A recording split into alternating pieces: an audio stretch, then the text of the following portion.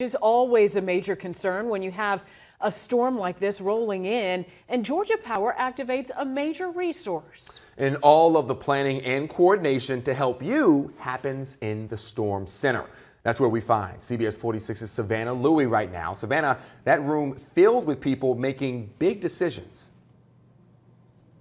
Yeah, a lot of important decisions being made here today. We're talking about important meetings, phone calls. Right now, they're tracking the storm using the latest models. No major power outages in Georgia right now, but they are preparing for what's to come in a matter of days.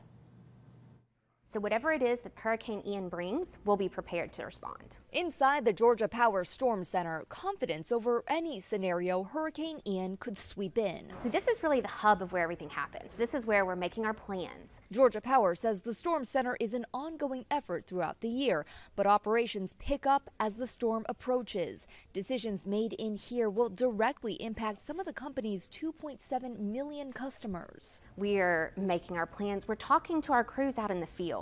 So understanding where we have resources, understanding where our trucks are, understanding our mutual assistance, where we can call on other utilities to come and support us. As the storm approaches, the number of people operating inside the storm center will jump from 10 to 40 or 50. It only gets this busy a few times a year during major threats. On the ground, Georgia Power crews deployed to Florida Tuesday. Additional crews could join them later this week. So we're ramping up as the storm is making landfall in Florida, and will continue to do so as it makes its way up the coast.